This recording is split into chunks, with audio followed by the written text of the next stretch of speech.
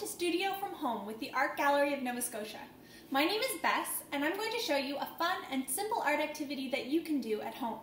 For step-by-step instructions for this and many other art activities, please visit the Art Gallery of Nova Scotia website.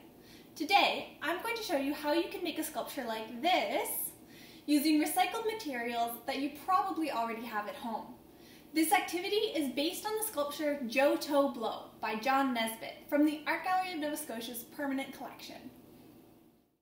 John Nesbitt lived and worked in Cape Breton and often took inspiration from the vibrant landscape that surrounded him.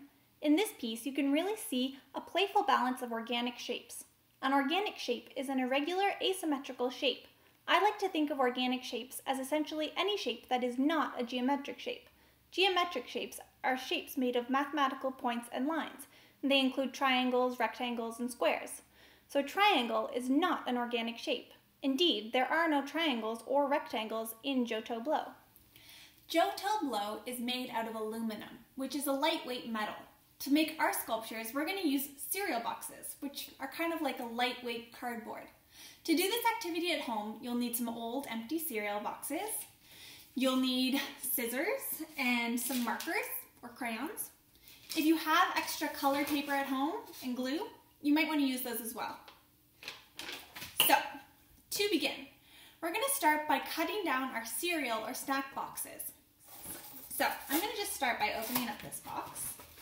And then I'm going to cut along the folds of this box. So kind of wherever the cardboard naturally folds, that's where I'm going to cut.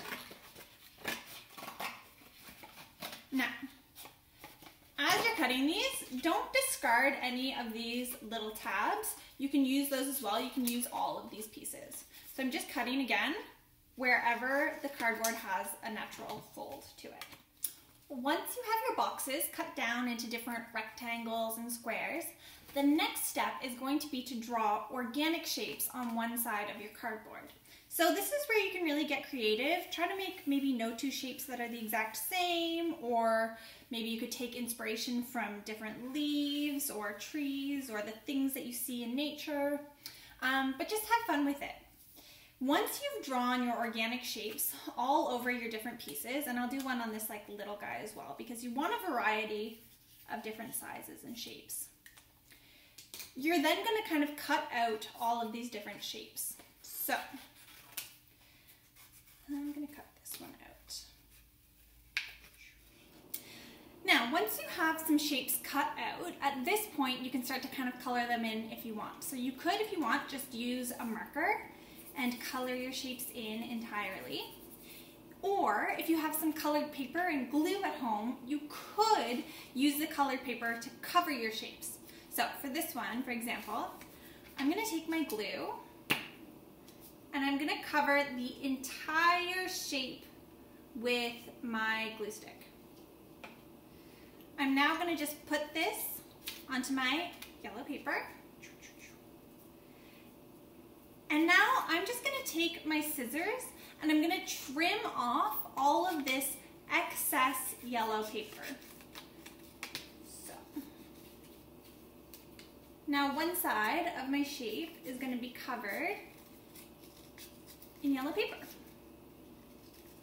And if you want to, you could do this to both sides. You could do it to one side, color the other side, whatever you like. Now my shape looks like that. And you just keep going and do this with multiple shapes so you get like a nice kind of variety.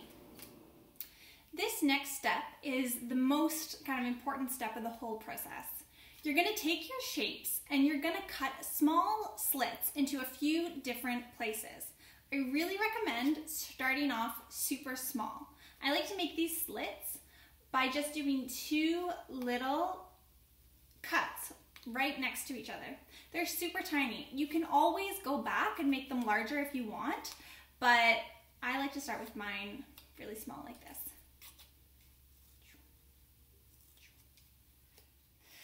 So finally, you have all of your slits cut out and now it's time to play.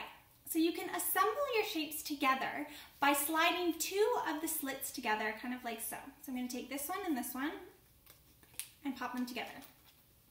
Voila! So you can keep going like that to create your one-of-a-kind, unique sculpture.